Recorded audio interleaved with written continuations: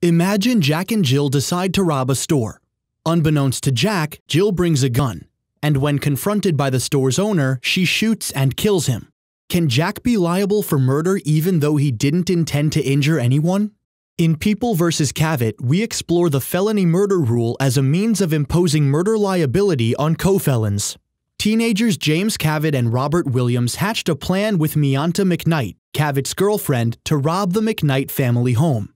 Pursuant to the plan, one evening, Cavitt and Williams entered the house with Mianta's assistance and restrained Betty McKnight, Mianta's stepmother, punching her multiple times as they placed a sheet over her head and bound her wrists and ankles.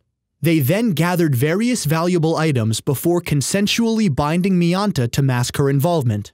When the pair left, Betty was face down on her bed, still bound and struggling to breathe normally. Mianta untied herself and called for help. When the police arrived, Betty had died from asphyxiation. In separate trials, Cavitt and Williams faced charges for felony murder, with the prosecution arguing that they were strictly liable because Betty's death occurred in the perpetration of the robbery-burglary. Cavitt and Williams argued that Mianta killed Betty after they left because of personal animosity, and that liability wasn't appropriate because the killing didn't facilitate the robbery-burglary. The trial judges rejected their requests for jury instructions that felony murder liability only applied if a killing advanced the underlying felony. Cavitt and Williams were both convicted. In a consolidated appeal, the Court of Appeal affirmed.